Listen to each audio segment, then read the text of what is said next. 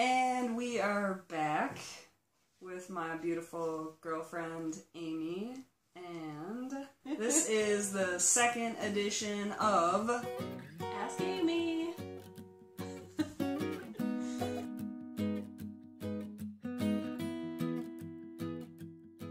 want to start it off? No. Okay. So I know it's been a while since we've taken a video, since I've taken a video. I know that he likes to take a lot of videos, mainly because he likes to hear himself talk. You can edit that out if you want to. Okay.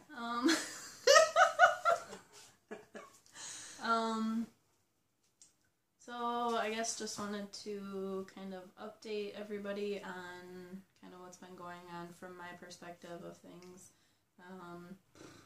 There's a lot. I think the biggest thing is probably just that a lot of things, I don't want to say everything is trans related, but a lot of things that are happening lately are trans related. And I feel like my Facebook feed and my emails and everything that I'm seeing now is trans related. Why is that?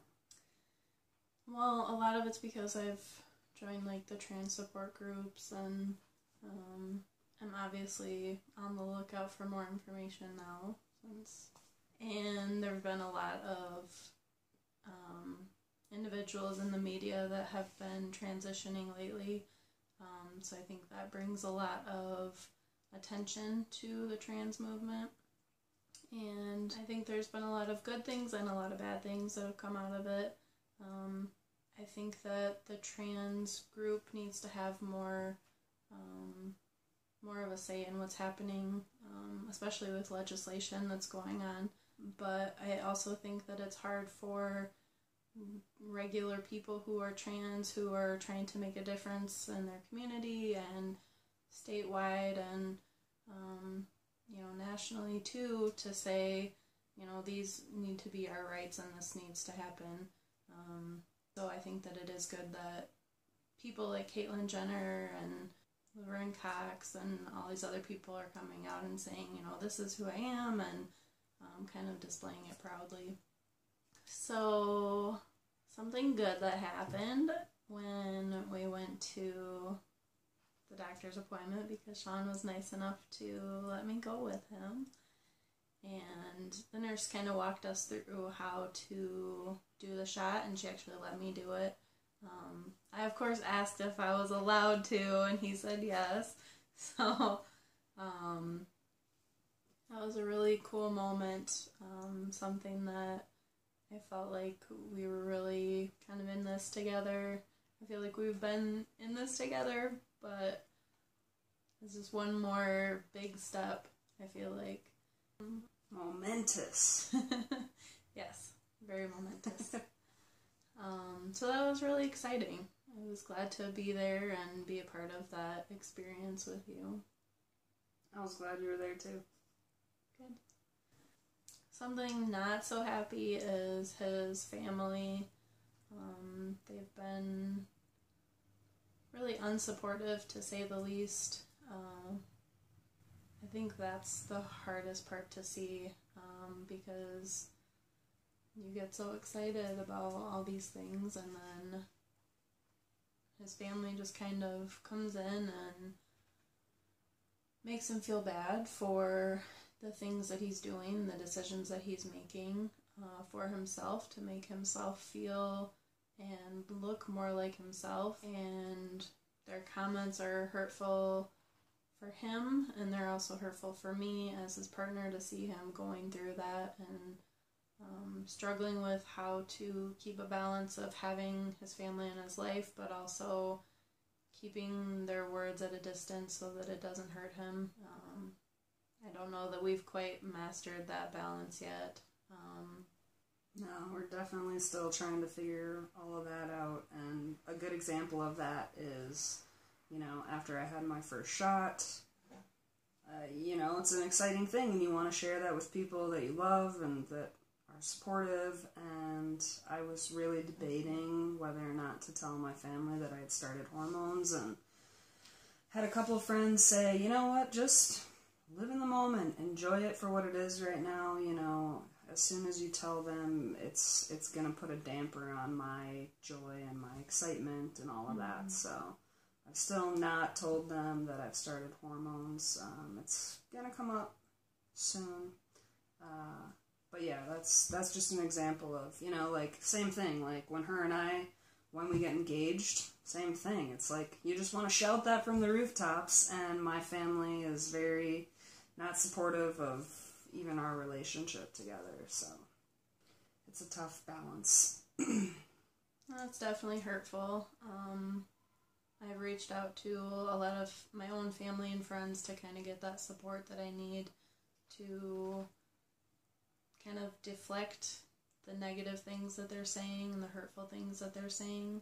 And I think it's been kind of easy for his family to say those things, because a lot of times it's coming in the form of email, and I think they're trying to phrase it in a way that will convince him that he's not trans or that he shouldn't go through this, and that's completely unrealistic.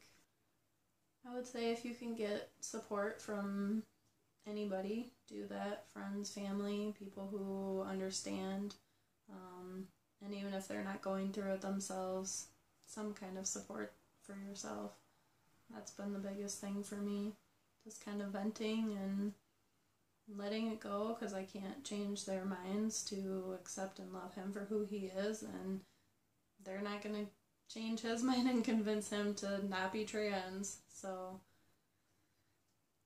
kind of take it as it comes. So one of the supports that I've only had a chance to go to one, but it's a friends and family support group of trans individuals, and that was a really cool experience.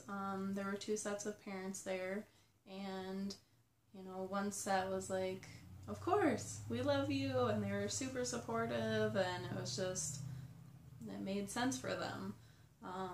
And the other set of parents were a lot more reserved. They're certainly more understanding than Sean's family, but still kind of went through that grieving process of, you know, you were my daughter, but now you're my son, and what do I do with these pictures from, you know, your high school graduation, or, you know, when you're growing up, and we have all these memories of you as our daughter, but now we're supposed to call you our son. So that was interesting for me to hear it from their point of view and kind of see that spectrum of parents who are really supportive and really understanding and supportive in ways that I can't even imagine having to try to navigate that when you're so far removed from any of that kind of thing. You know, I'm a part of the gay community, and so I have friends that are trans, and it just makes more sense to me, I think, than, you know, straight parents who are older and don't really have that connection with the gay community.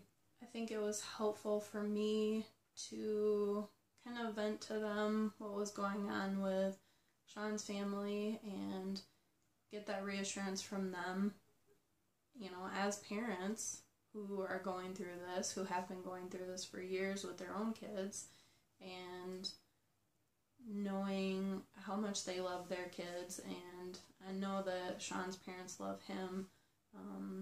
They just do it in a way that I don't necessarily agree with. It was helpful, and I'd like to go again. Just kind of have to fit it in and go. So would you recommend to other people who are in a similar situation or as you, would you recommend them trying to find a support group like this? Absolutely.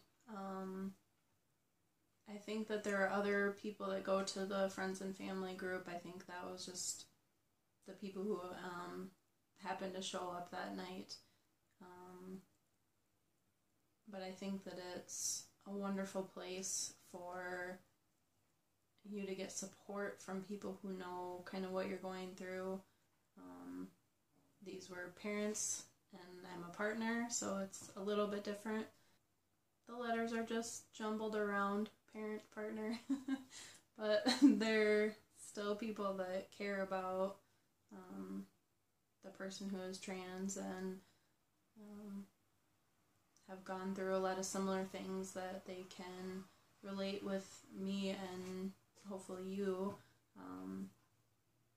And so, yeah, I would definitely recommend finding some type of support, whether it be a support group for specifically friends and family of trans, or even if it's just a friend or family member that's understanding and accepting, and can kind of, not necessarily navigate you through the experience, because I don't know that unless somebody's been in it, they can necessarily help navigate through that, but just be a support, finding that person that you can talk to and get feedback on, and know that, you're not the only one going through this. So if you have any specific questions, concerns, something that you kind of need help with, or just need a listening ear, please comment, and I will be happy to try to respond to those, and I'll try to make more videos as things come up. It's been hectic, to say the least. Buying a house definitely interfered with making videos. We were busy with painting and all kinds of stuff. Awesome. And as always, thanks for watching. If you made it through this whole thing, you're awesome, because this is a lengthy video now. But yeah, subscribe to this channel if you want to see more from us. I'm on her, so she will be making more videos, because I love hearing her opinions and how her journey is going too. So it's both of our journeys. So thank you for sharing again after much prodding. Yes. Hope you guys have a great rest of your weekend, and we will check in when we check in. Alright, thanks for watching. Ask Amy. See ya.